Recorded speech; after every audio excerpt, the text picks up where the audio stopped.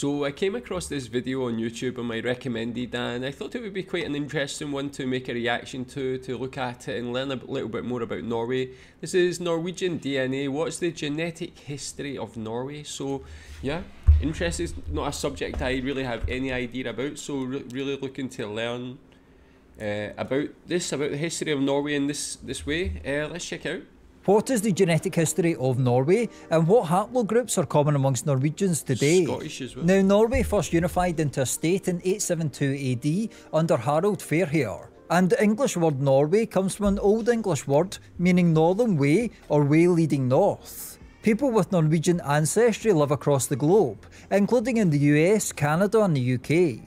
Now, the geography of Norway is actually a fascinating subject in and of itself. The country is made up of over 239,000 islands, with its territory stretching from Oslo in the south to the archipelago of Svalbard way north into the Arctic Ocean. Norway also has claims to territories in the Antarctic region, namely Peter I Island and Queen Maud Land, which is a section of the Antarctic.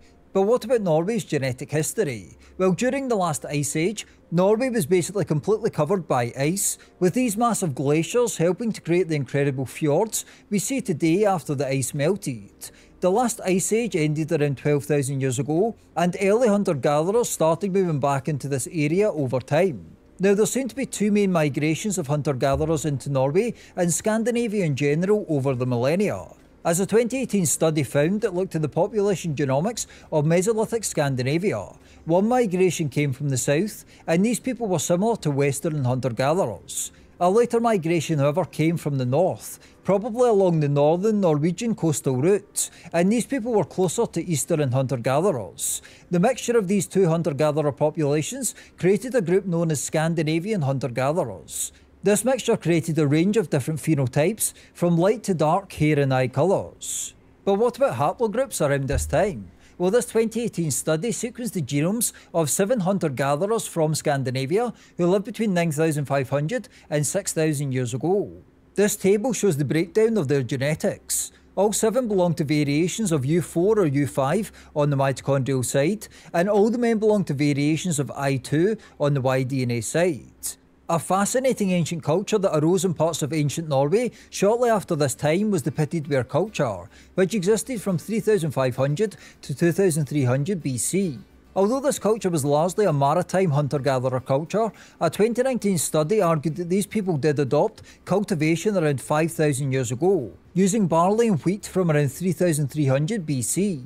They probably adopted these practices from the funnel beaker culture, an older culture that existed from around 4300 to 2800 BC, with the funnel beakers associated with the spread of farming into Scandinavia. The arrival of the first farmers into Norway saw an influx of ancestry from around Anatolia, as we know that the early European farmers originally came from Anatolia before spreading across Europe. Now, the third component in the ancient genetic history of Norway is the introduction of steppe ancestry that's connected to the Yamnaya culture of the Pontic-Caspian steppe, a region around Ukraine that was introduced during the Bronze Age into Norway. An ancient people associated with the spread of the steppe ancestry into Scandinavia was the battle axe culture that existed from around 2800 to 2300 BC. It was an offshoot of the corded bear culture, and the Y-DNA haplogroup R1a was common amongst these people, with some belonging to R1b as well. The battle axe culture is considered by some to be a vector for the spread of the Indo-European language into Norway, as Norwegian is an Indo-European language like most other European languages. The battle axe culture is also connected to other peoples around this time, such as the Bell Beakers, which also had some impact on southern Norway, even though it originated in Iberia, which is quite remarkable. We know that the Bell Beakers Y-DNA haplogroup was dominated by R1b. Now, there was various other cultures around this time, but in the interest of not getting too bogged down, basically the ancient genetic history of Norway was comprised of 3 main components: Scandinavian hunter-gatherers, then early European farmers from around Anatolia, and then the steppe ancestry during the Bronze Age. But what about later migrations into Norway, and how did this change the genetics of the country?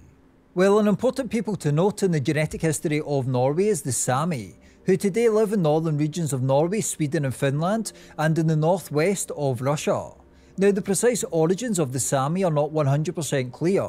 Some sources suggest that they are descendants of ancient hunter-gatherer communities who settled in northern Scandinavia around 9,000 to 11,000 years ago. Other sources, however, argue that their ancestors were people who moved northwest from around the Ural Mountains in Russia and along the Volga River during the 2nd millennium BC.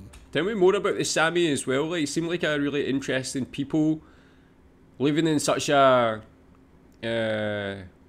hard place to live, especially that long ago. Like, it's like interesting to see like the origins of Norway and thinking about the terrain, the weather, and that sort of thing. How they were actually able to do that must have been like really strong people. But the Sami still live there, still have their own unique culture. Tell me how they're thought of, like in Norway and other Scandinavian countries, Nordic countries. Are they like treated the same as normal citizens of these countries? Do they have their own rule? Tell me more about them. Reaching the Finnish lakeland around 1500 BC and then moving out from there. Perhaps the truth is a mixture of these two origin stories. Regardless of the precise origins, we know that the Sami brought Uralic ancestry into ancient Norway, as the Sami speak Uralic languages as opposed to Indo-European languages. Other examples of Uralic languages include Finnish, Hungarian, Estonian, and other languages spoken in parts of Russia. So it's like they just made their way up there and just settled there. They never wanted to go any further down, is it? What about the genetics of the Sami though? Well, the main Y-DNA haplogroup amongst Sami men is M1c, with this haplogroup common amongst people who live in northern Siberia as well. On the maternal side, V and U5b are common mitochondrial haplogroups amongst them.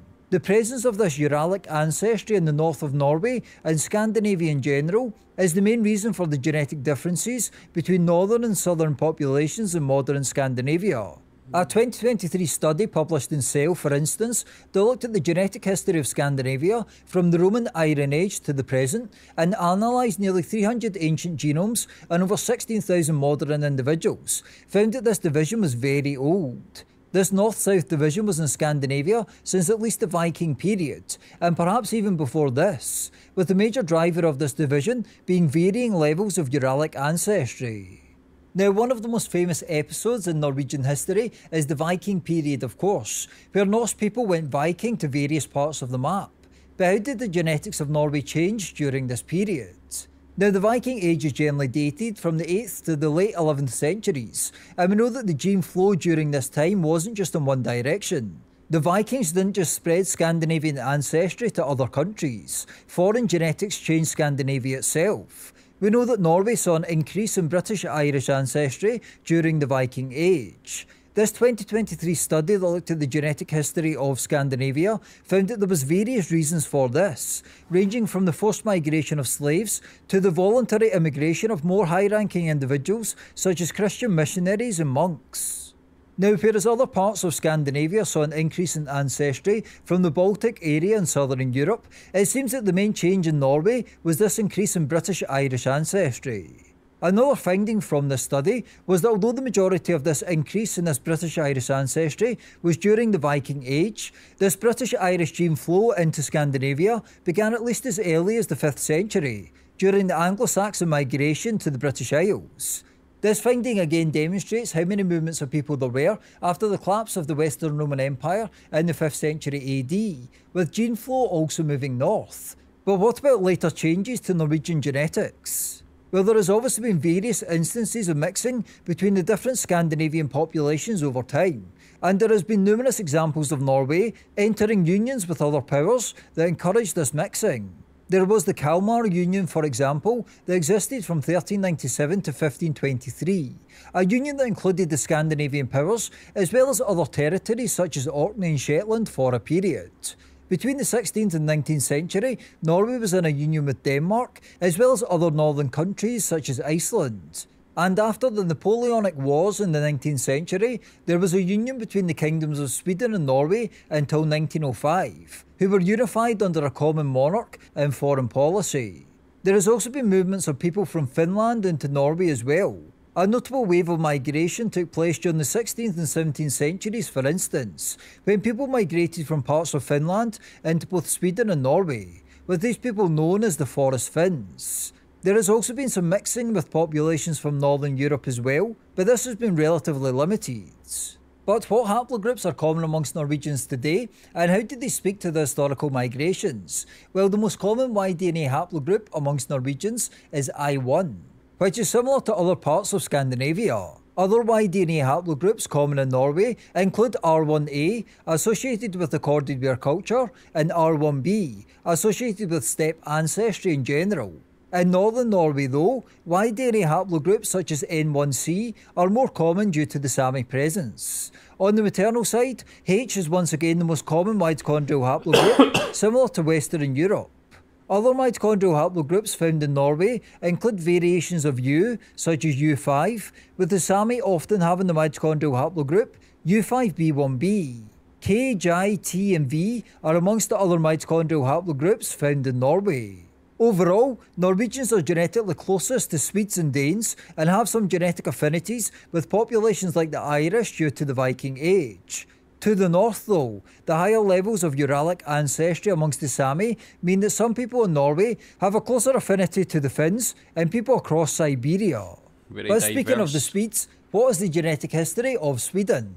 To find out, please click here. Very interesting, like so well researched and so interesting. Like, tell me if you know any of that. Being Norwegian, does it make sense to you when you even like see people, when you know about their backgrounds and things like that? About, have you ever had like a DNA test to check your ancestry to see, what the origins of it? Like, so cool.